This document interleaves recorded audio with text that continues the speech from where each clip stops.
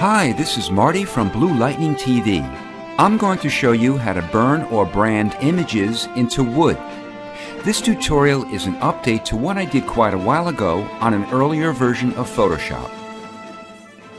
I provided this logo design and wood texture background so you can follow along. The file is located in the video description or project files. Keep in mind, the appearance of your finished wood burn effect will look differently depending on the wood texture you use. For example, if the wood is smoother, darker, and has a different color than this one, your wood burn effect will also be smoother, darker, and have a different color. The example I'll use in this video will be this logo I designed. However, if you want to use your own text, open your Type tool and make sure your foreground and background colors are black and white respectively. If they're not, press D on your keyboard or click this icon. Choose a font, make its size relatively large, and type out your text. You can reposition it with your Move tool.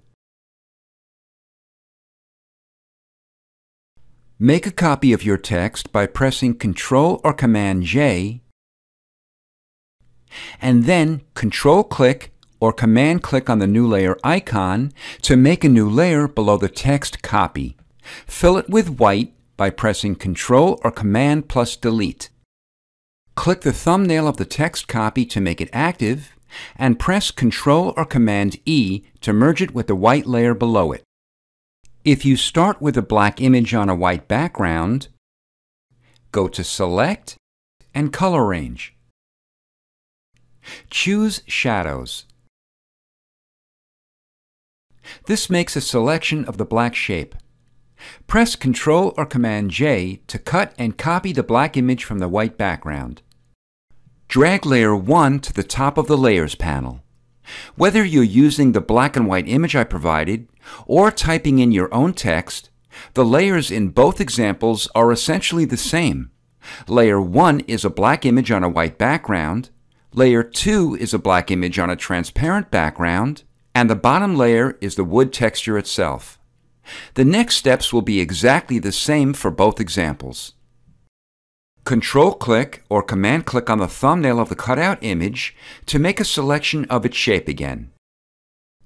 Go to Select, Modify, and Expand.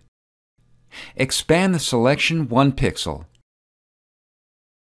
We'll fill it with black. And since black is the foreground color, press Alt or Option plus Delete. To deselect it, press Ctrl or Command D. Invert Layer 1 by pressing Ctrl or Command I. Go to Filter, Stylize, and Wind. Make the method Wind, and the direction will either be ticked from the right or left. Whichever is ticked is fine. Click OK and press Ctrl or Command F twice to apply this filter twice more. Go back to Filter, Stylize, and Wind, and this time tick the opposite direction that was ticked earlier. Click OK and apply the filter twice more by pressing Ctrl or Command F twice. Press Ctrl or Command I to invert it, and go to Filter, Blur, and Gaussian Blur. Blur it 1 pixel. Open Levels by pressing Ctrl or Command L. Make your output black 72. Click off the eyeball next to the middle layer to hide the layer. With the top layer still active, change its blend mode to Color Burn and reduce its opacity to 60%. Click the New Layer icon to make a new layer. Control-click or Command-click on the thumbnail of the cutout black image or your original text to make a selection of its shape. Go to Select, Modify, and Feather. Feather it 2 pixels. We'll fill the selection with black, and since black is the foreground color, press Alt or Option plus Delete. To deselect it, press Ctrl or Command D. Reduce the fill to 40%.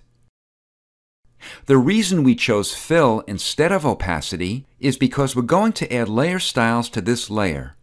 Reducing the fill lowers the opacity of the layer, but it doesn't affect the layer styles that we'll be adding to the layer. If we chose to reduce the opacity instead of fill, it would also reduce the opacity of the layer styles. Double-click on the thumbnail of the top layer to open the Layer Style window.